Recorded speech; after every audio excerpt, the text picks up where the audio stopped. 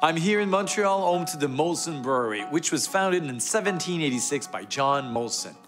Not only is it the oldest operating brewery in North America, but for over 230 years, the company still brews its beer right here where it was founded. Geoff and Andrew Molson are the seventh generation working in the family business, and they're driven by the same passion as their ancestors. Nowadays, we see the Molson family around the world. You have like breweries and great beers in many countries. Yeah, I mean, Molson now, called Molson Coors, it's the third largest beer company in the world. And we're in over 50 countries, and we have over 100 brands that people get to enjoy across the world.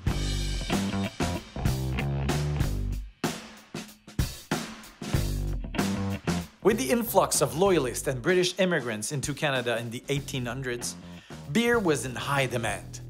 John Molson, a visionary, decided to buy a small brewery located on the banks of the St. Lawrence River. The future empire was born. In 1903, the family launched its first commercial beer, the Molson Export.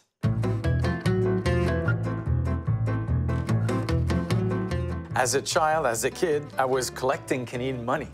And I have Molson money. How is that possible? John Molson founded the Molsons Bank, and at the time in this area, in this region, it was the currency, and people paid for their beer and everything else with Molson money. What happened to the bank, actually? Yeah, the bank is now part of Bank of Montreal. Okay. So the Bank of Montreal acquired Molson Bank in 1925. Oh, that's not far away. No, it's not far at all.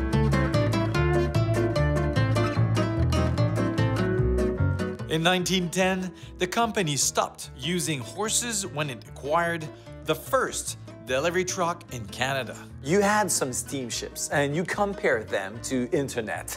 Well, it's a little bit far-fetched, but it was the fastest way to transport beer from Montreal to Quebec City sans problème, and we could actually at the same time deliver mail and all sorts of things. So it was a commercial enterprise to be as fast as possible in terms of delivery.